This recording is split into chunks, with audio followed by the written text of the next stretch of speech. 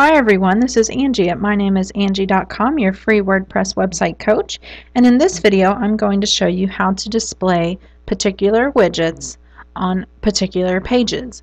Let's say that you're a baker and you have a category or a page even that is just about cookies. And you have a particular ad for a cookie company that you only want to display on the cookie page. You don't want it on the brownie page. Well, how do you do that? How do you display particular widgets only on particular pages or posts or categories?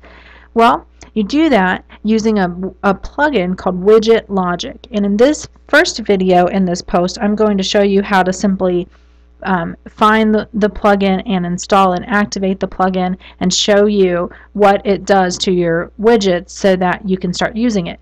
But in the next few videos in this particular post, I'm going to show you some snippets of code that you can use to tell your website to display particular widgets on particular pages using this plugin. So there are two steps. See, first we have to install it and activate it, and then we have to learn how do we use it. So let's do that.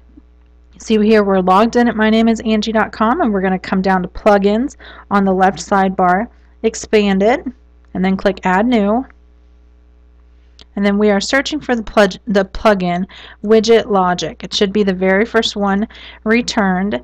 And remember, just because you've installed a plugin doesn't mean it's active. So we're going to go ahead and install now.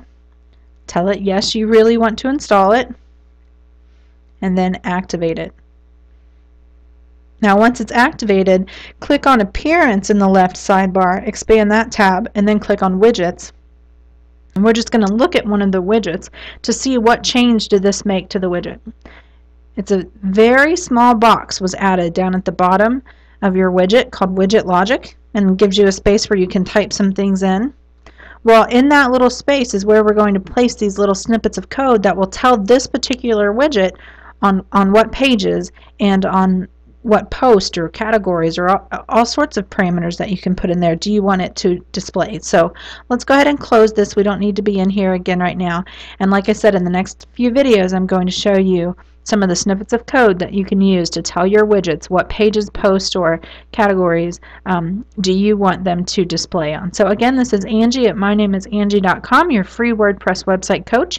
And again, if you haven't yet subscribed to mynameIsAngie.com, or if you haven't yet registered to use the forum to ask your questions about WordPress, please take a minute and go ahead and do that. I'll see you in the next video.